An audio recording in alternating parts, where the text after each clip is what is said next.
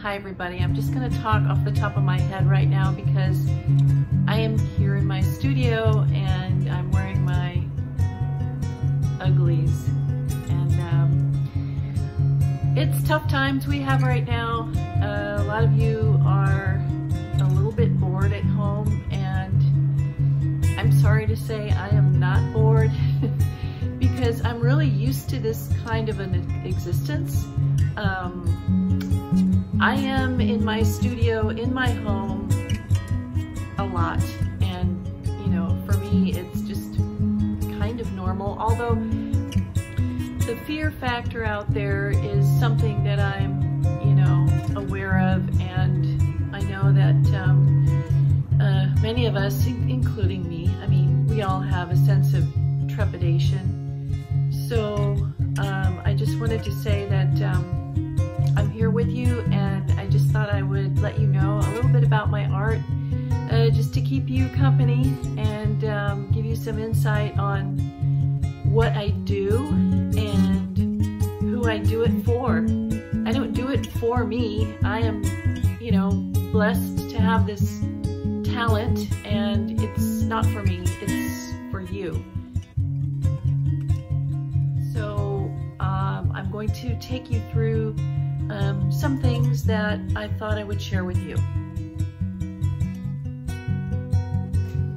So as you can see in the background, I'm showing two different paintings, and they're very obviously very opposite. They're very different, and so the one here on my left or right, whichever angle you're looking from, doesn't matter, is my abstract work. And my abstract work is found in most of the galleries that I have my work in. One of them is in Sarasota, Florida. Another one is in Palm Desert, California. I've been, another one in New Jersey, and there's also one on Cape Cod. So I've also been in many other galleries across the nation, including Santa Fe, New Mexico, and in Colorado, in Denver, up in Wyoming,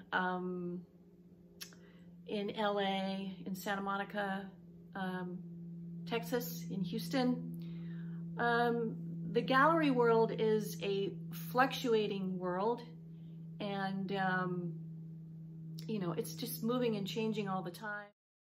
Of course, the economic situation plays a huge part in all of that, and some are just not able to stay open.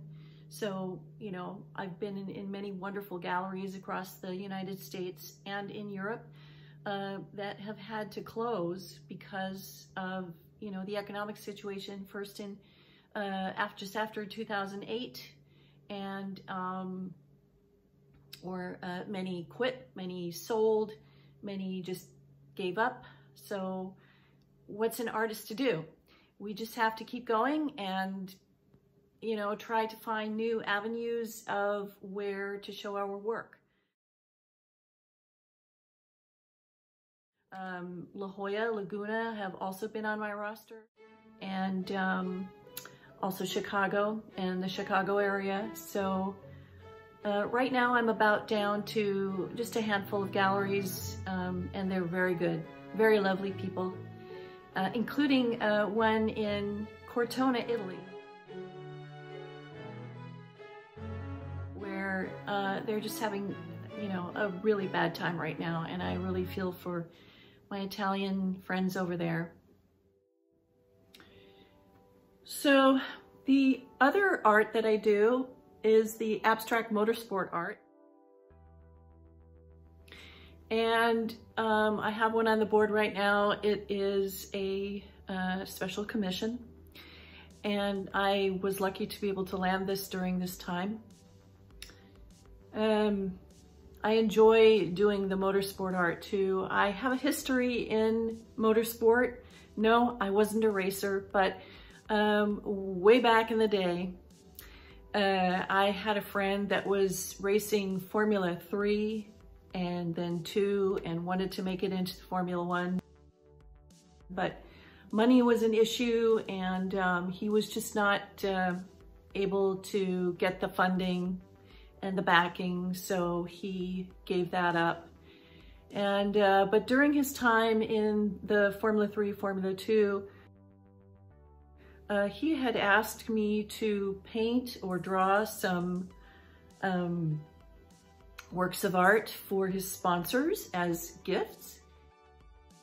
So with the motorsport art, I have been incredibly blessed to be able to paint live at Formula 1.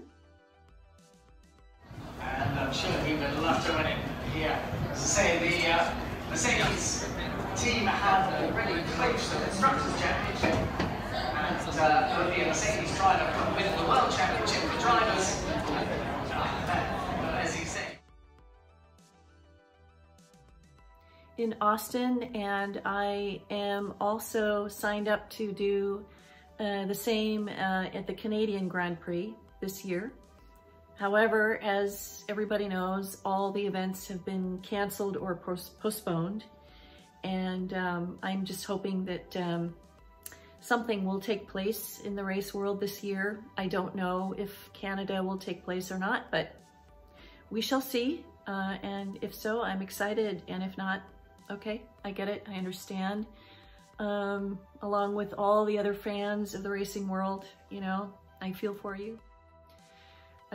We've all had to stop and think and reminisce and look at old runs of Formula 1 races, which I've been enjoying with my husband. So that's been kind of fun and interesting because, you know, it was a whole different world back then, 10 years ago or 15 years ago when Formula 1 was racing. Different cars, different drivers, the drivers that we look upon today as absolute icons, and to see them so young and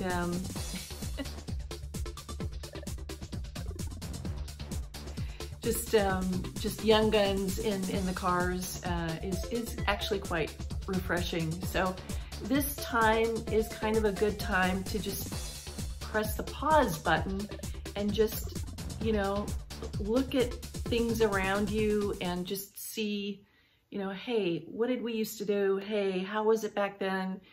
You know, where are we today? What are we doing now? Just, you know, think a little bit, reminisce a little bit, contemplate a little bit. And that's kind of how I started out with the motorsport theme in my artist career. One more thing. So my husband and I had a very wonderful trip planned to Boston in May to see the Museum of Fine Art of Boston with the lovely Monet exhibition, where this is almost like a once-in-a-lifetime thing of where they show about 40 pieces of, you know, Monet's art with just about everything anybody ever knew or saw about Monet. And I was just so excited to go. Of course, all that's been postponed or canceled or something. I have to check and see. But anyways, what I thought I would do for you is take you on a little tour in another video on how my art correlates to the masters, because I'm a huge fan of the Impressionist masters, and I thought I would take you on a little guided tour of how I think my art, you know, was inspired by this piece or that piece, or just my general thoughts to the art we all know and love. And I thought I'd show it from an artist perspective, which you probably almost never hear. You get a tour guide in the museum, you get a tour guide with your headphones, but I'm gonna give my own thoughts to each of the pieces that I will feature in one of my next videos, so keep an eye out for that.